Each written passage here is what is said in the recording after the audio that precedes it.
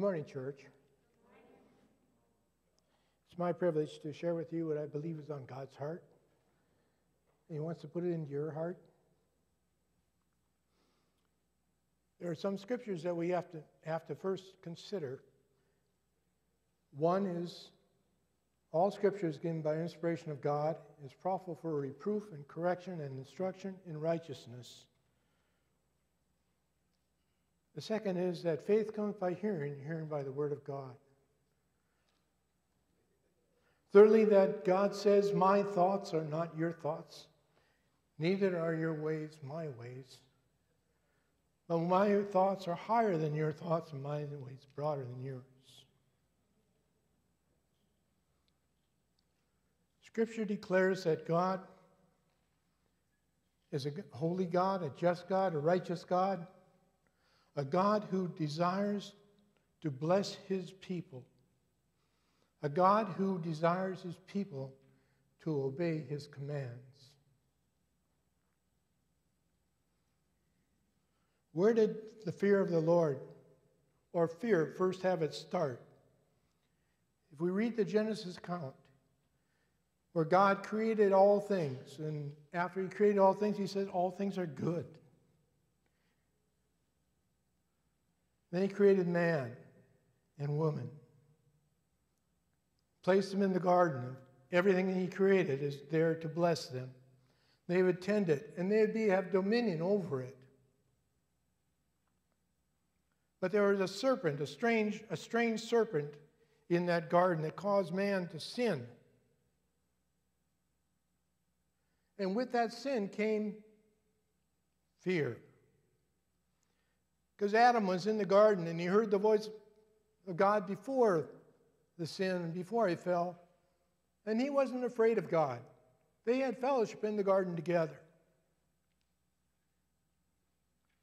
But after they fell, after they disobeyed God and took of the tree that God forbid them to take of,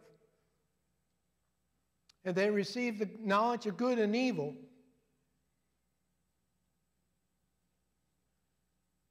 then they heard God's voice walking in the garden.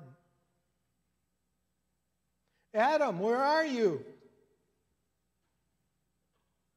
Adam, where are you? Finally, Adam says, I heard your voice, and I hid myself because I was naked. I was afraid. That's the first mention of fear in the Bible. And I believe that because of the original sin, fear came on all men. And the fear was both of fear of God and fear of men.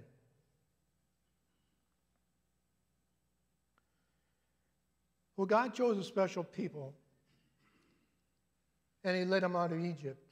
He did miraculous things before them. He sent all the plagues on the Egyptians to break them down, to allow His people to go.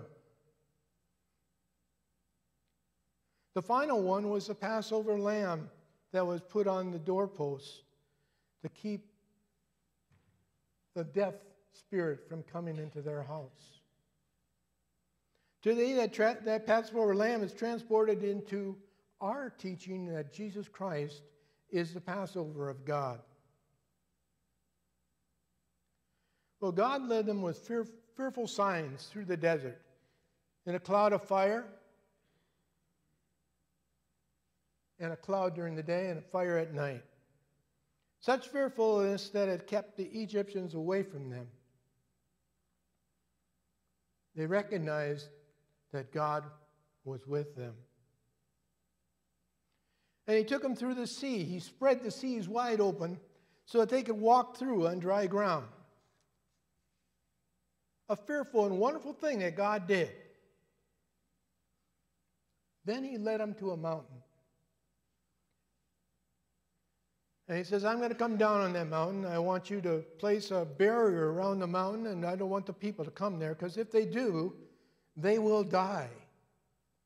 if they crossed that barrier. So God came down in a thick, dark cloud and lightning and flashings, and they actually heard the voice of God speaking to them out of that cloud and telling Moses the 10 Commandments. And God himself wrote on those tablets with his own finger those commandments.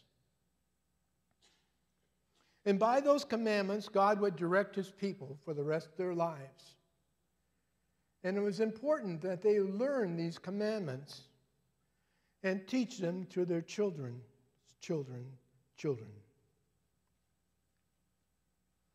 so that they would have the fear of God in them as well. And it wasn't only the commandments that they were supposed to teach their children when they laid down, when they sat, when they walked. Whenever they would be together, they were to teach their children these things. The commandments, the 10 Commandments of the Lord. We all know them. We have learned them from our childhood. These commandments give us instructions on how we can live with God and with people. They give us guidelines on how our lives should be.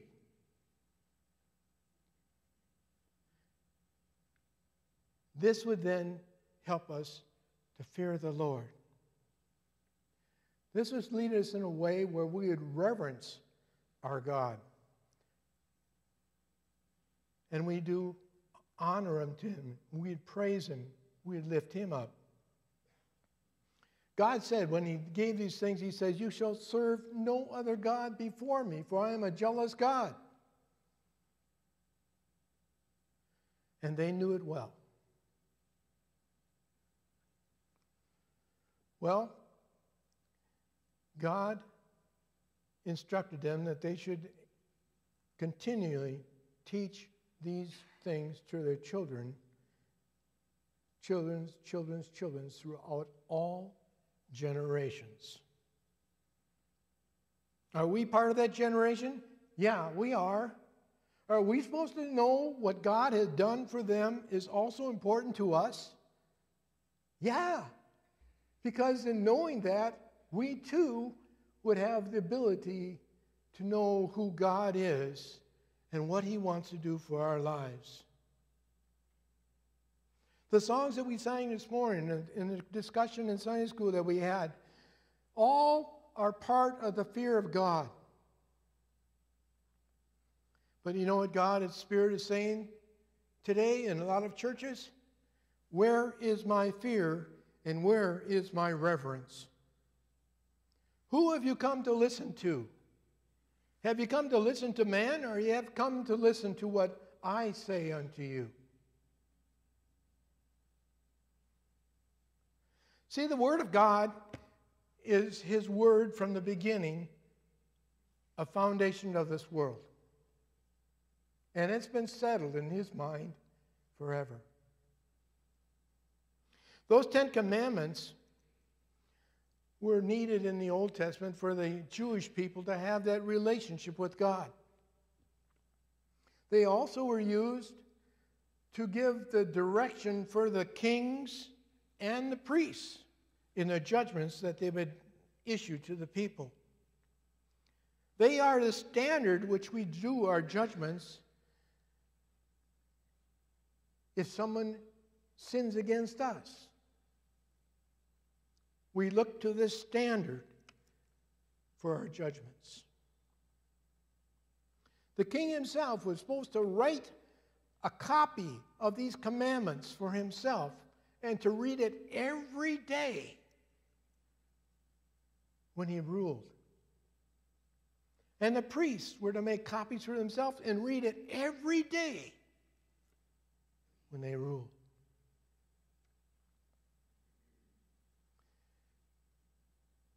In fact, on the 7th Feast of Tabernacles, every 7 years, when all the people were caused by God to come together and gather together before him and his tabernacle. The priests were to rehearse the laws and the commandments to the people so that they would continue to fear the Lord. If they did not do that, then God's blessings would not be there for them.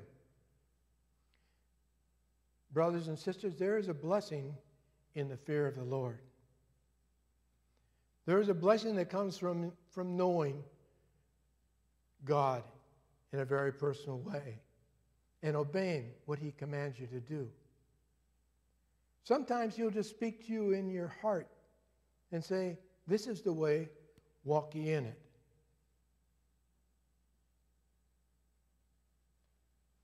God is a personal God. Those 10 commandments, when Christ came, He had the spirit of fear of God in Him. If you read in Isaiah chapter 11, "There shall come forth a rod from the stem of Jesse, and a branch shall grow out of his roots.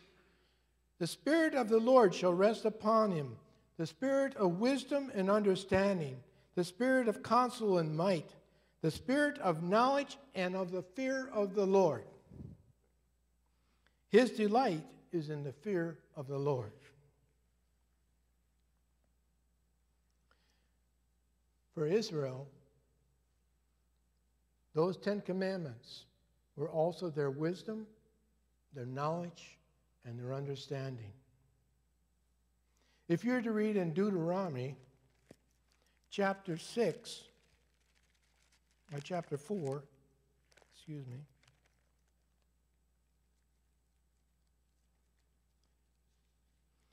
it says that this will be your wisdom, this will be your knowledge, and the nations around you.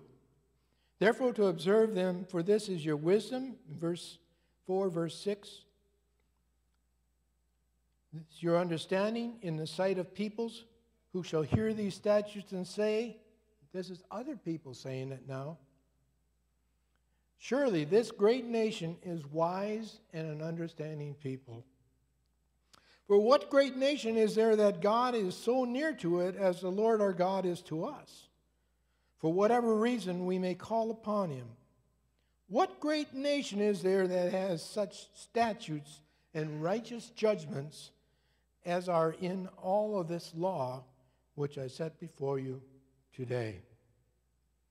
Only take heed to yourself and diligently keep yourself, lest you forget the things your eyes have seen, lest you depart from your heart all the days of your life, and teach them to your children and grandchildren, especially concerning the day you stood before the Lord your God in Horeb, when the Lord said to me, "Gather the people to me, and I will let them hear my words, that they may learn to fear me all the days they live on the earth, and that they may teach their children." God is interested in each one of us in a very personal way. I believe that the laws that God did on Mount Horeb, translate into abiding in the vine in our New Testament. Christ said this. He says, "The words that I speak, the things that I do are not mine, but it is the Father's." So if God is the same yesterday and today and forever, what He said on Mount Horeb would also apply in the New Testament. Jesus also said this. He says, "Thou shalt love the Lord your God with all thy heart, with all thy soul, with all thy spirit and mind, and love your neighbor as thyself. In these two commands is all the law and the prophets fulfilled."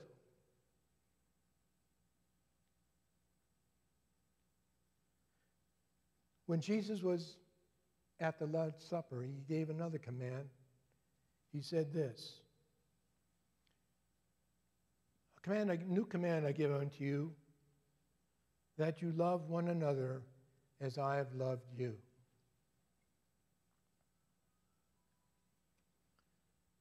So if we love one another like Christ loved us, and if we love the Father with all our heart and all our mind and all our spirit, and if we love our neighbor as ourselves, are we not also obeying the Ten Commandments that were in the Old Testament?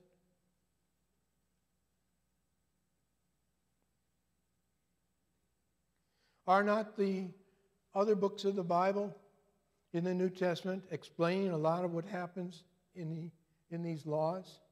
How we deal with people? How we deal with God? Are not all the scriptures important unto us? Can we take these out of the Old Testament and throw them away and say, they don't apply to me? Well, let's check a few of those things out. Proverbs 3, 5 and 6. Trust in the Lord with all your heart. Lean on your own understanding. In all your ways acknowledge him, and he will direct his path. Is that true? Is that not showing fear of the Lord? Commit thy way unto the Lord, trust also in him, and he will direct your paths.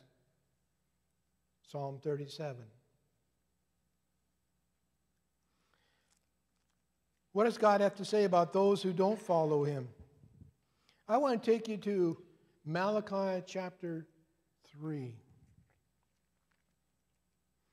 How important does God call the fear of the Lord? Why is it important to him? In Malachi chapter 3, we find the people and the priesthood saying these things against God.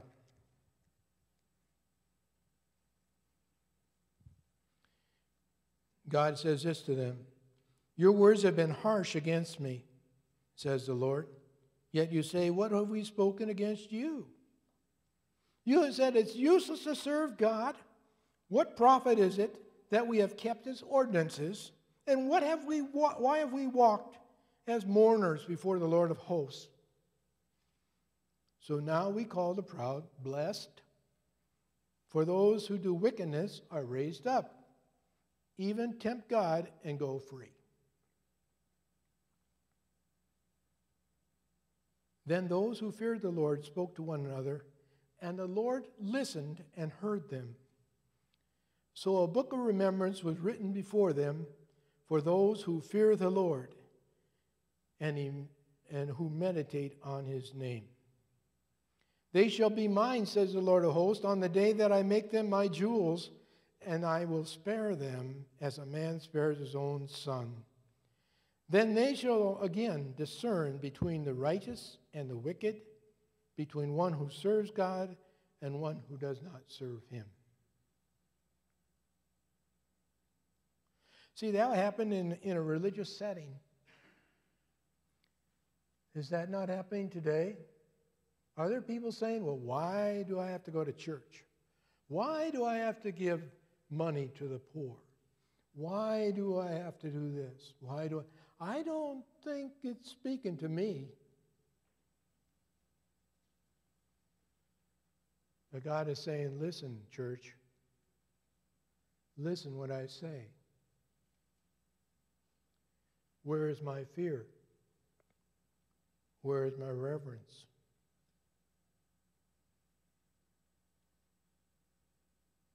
Are you bowing down to me in your heart?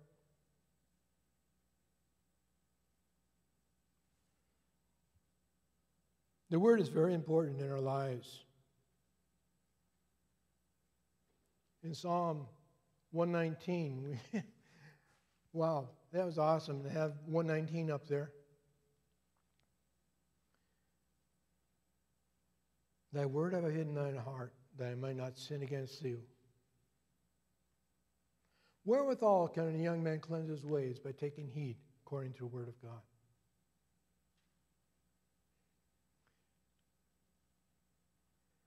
These are very important promises in the word.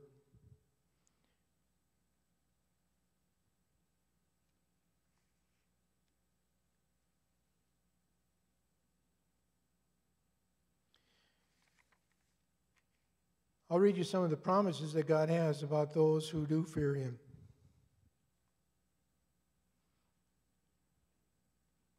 There's many of those in Proverbs and many of those in Psalms. I'll read Psalm 31:19. How great is the goodness which thou hast laid up for them that fear thee. Psalm 33:8. Let all the earth fear the Lord. Let all the inhabitants of the world stand in awe of him. The eye of the Lord is upon them that fear him, and upon them that hope in his mercy. This is kind of nice. Psalm 34:7. The angel of God encamps about them that fear him, and delivereth them. How many of you have ever been in an accident and you wondered how you got out of it?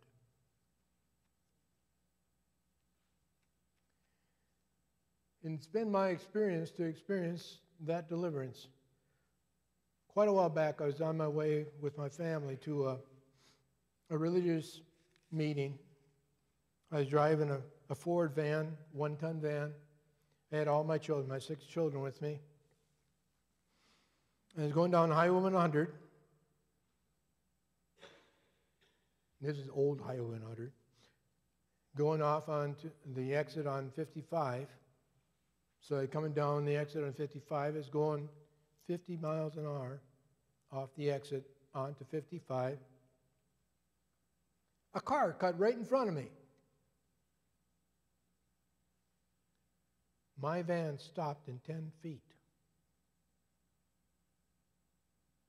My kids sitting went like this. That's all. To this day, I think God sent an angel who are sent forth from him to minister to those who are heirs of his kingdom. If it wasn't for that angel, I think we'd be all dead. You cannot stop a 1-ton vehicle going 50 miles an hour in 10 feet. It's literally and physically impossible. Even if you're traveling at 30 miles an hour, you're traveling at 30 feet per second per second.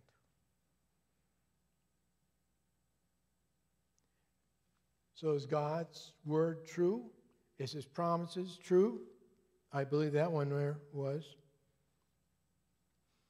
In verse 9 of 34, fear the Lord, ye his saints, for there is no want to them who fear him.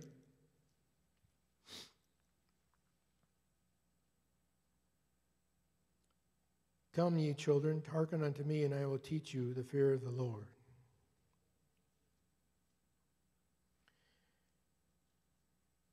God is saying this to us. Be still, and this is in 46:10. Be still and know that I am God. And I will be exalted among the heathen, and I'll be exalted in the earth.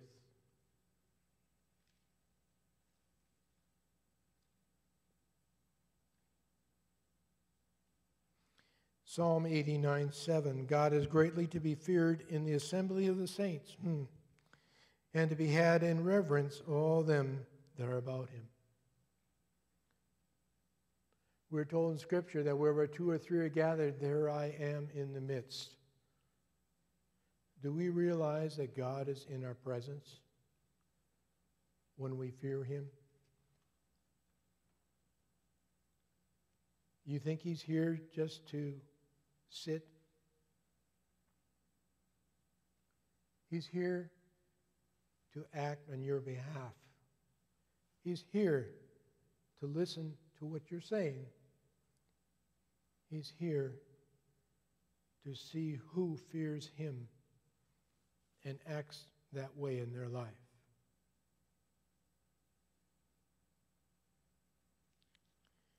The scripture says, serve the Lord and fear him only.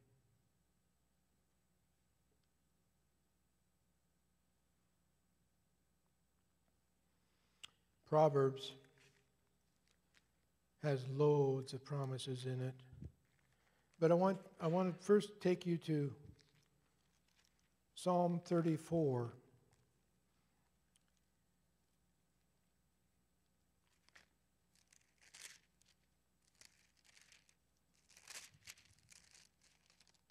And we're going to look at what a person who fears the Lord does.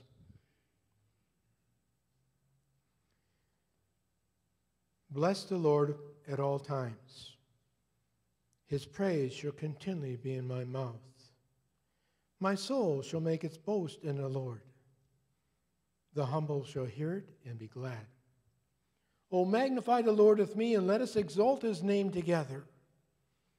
I sought the Lord, and he heard me and delivered me from all my fears.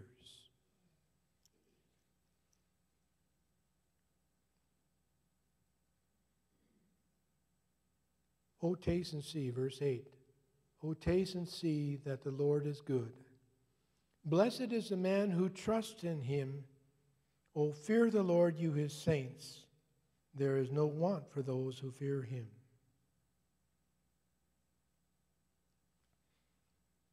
Who is a man who desires life? Verse 12.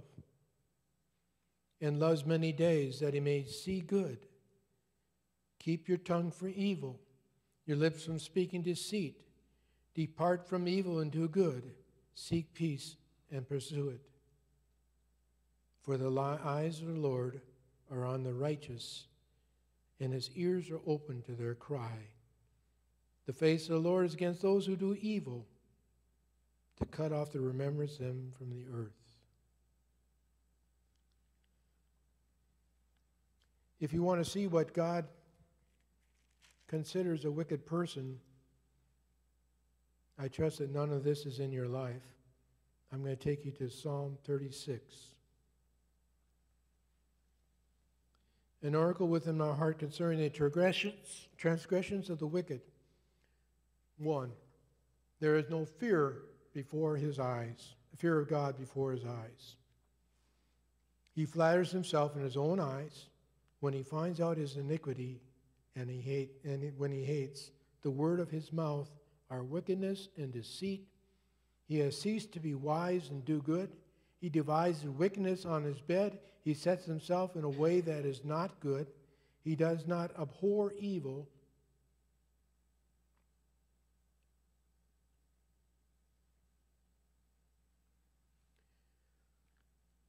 Those things God hates. In Romans chapter 1, we're told that God reveals himself to men. And some men, although they knew who God was from his creation, did not give God honor, nor fear him. So God gave them over to a reprobate mind to do all sorts of things. And those are the same things that are mentioned in Galatians chapter 5. The works of the flesh.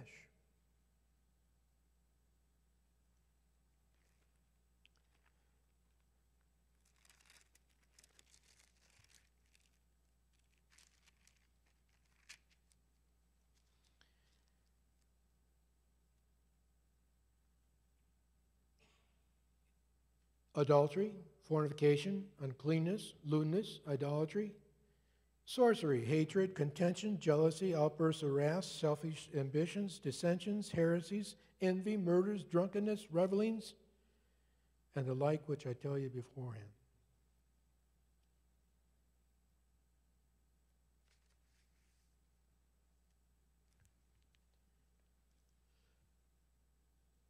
God wants us to fear him in all of our ways, to acknowledge him in all the things that we do, to show that we trust him Our confidence is not in men. It's not in the government. It's not in our armies. It's not in ourselves. But our confidence is totally in God, who knows me infinitely. He formed me in the womb. He set all things in motion in my life. He knows my ups, my downs. He knows me personally. He wants to walk with us. He wants to talk with us. He wants to show you things you've never seen before. Eye hath not seen, nor ear heard, what God hath prepared for those who love Him.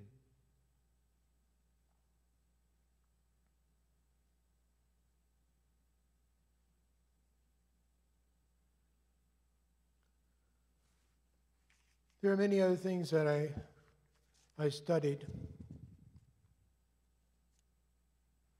Many things that God wanted me to understand and to help you to understand.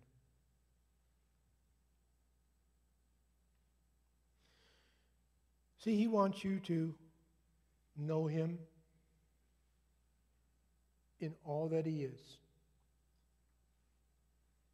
in all that He provides.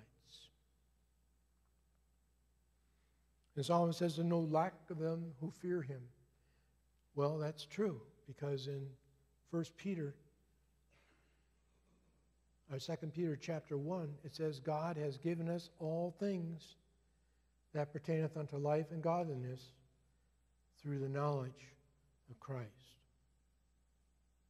See, if we abide in the mountain over here, then we are under the law. And we have to obey every single one of them, or we are guilty of every one of them. If we miss one, we're guilty of everything that God said. But over here, under Christ, we've come to a new mountain. Christ. All things are in God, in Christ. All things are in God, and all things are in Christ. If we obey Christ and abide in Him, we are under the grace of God and not under the law. But everything is over there does apply to us. But grace does not replace the law. The law shows us that we need God's grace. Does that make sense?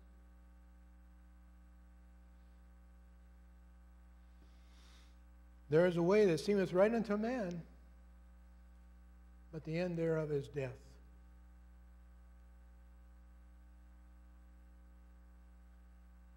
If we want to know God's way, it says, those that fear Him, God gives them His secrets, even reveals the secret things. How many want to know the secrets of God? How many want to know what God's will for your life is? How many of you want to see your loved ones in heaven? There's a requirement. Jesus says, "I am the way, the truth, and the life. No man comes to the Father but through me." He was that Passover sacrifice over here that they got out of Egypt with. Got to the mountain where they got the commandments, and that turned into their righteousness. Christ over here, the Passover lamb, died so we could have His righteousness, His grace, His mercy, His peace. It's all in the vine. You either abide in those commandments over there and receive the righteousness of God in your life, or you receive Christ over here under grace because of God's love. You've all heard it. For God so loved the world that he gave his only begotten Son. Whoever believes in him shall not perish but have everlasting life. I am come to do the Father's will.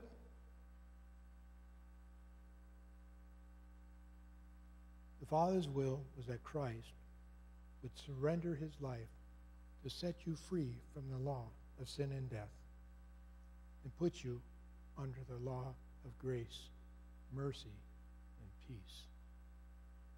What it requires is that you hear the word. It produces faith in your life. You confess with your mouth and you believe in your heart God raised from the dead, says you shall be saved. What is the fear of the Lord? Today, being in Christ, obeying Christ, obeying the Word of God. It's our instruction in righteousness. It's our instruction in life.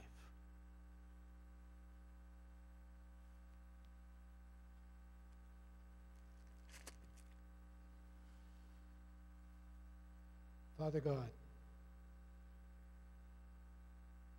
we come to you in the name of the Lord Jesus Christ. I thank you, Father, that your presence is here.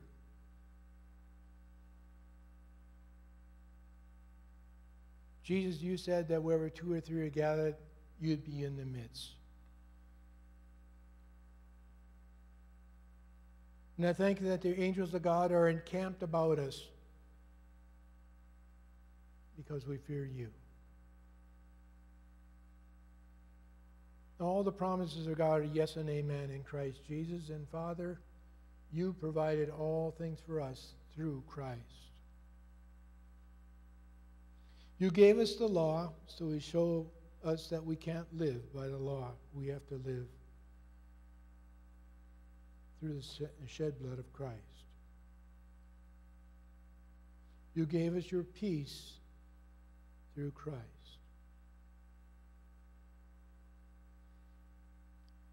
We've strayed, Father. We've gone our own way. But you laid on Christ the iniquity of us all.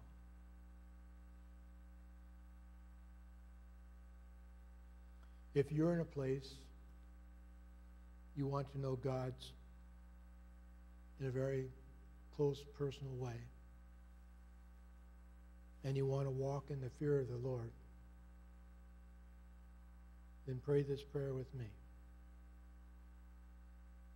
Father, I know there's more for me in you. I know that you've given me your word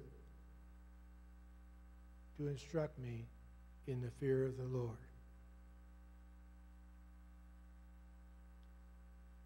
I know that I haven't been walking that way in my life. I've been walking more in the fear of men than the fear of you. And you said if my ways would please you, that you would make even my enemies be at peace with me. So I'm asking you to guide me, direct me, first forgive me, then guide me and direct me using your word or using people, and help me to show others the reverence I have for you and the honor I have for you and the desire to serve you and not men.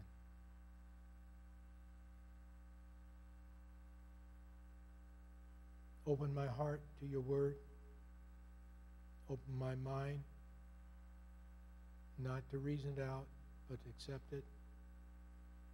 And lead me in a way that is righteous. I ask this in Jesus' mighty name. Amen. Now may the peace that passes all understanding keep your hearts and mind in Christ Jesus, and may you serve him with all your heart.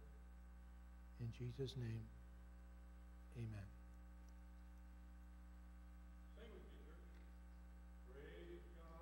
From whom all blessings flow, praise him, all creatures here below. Praise him.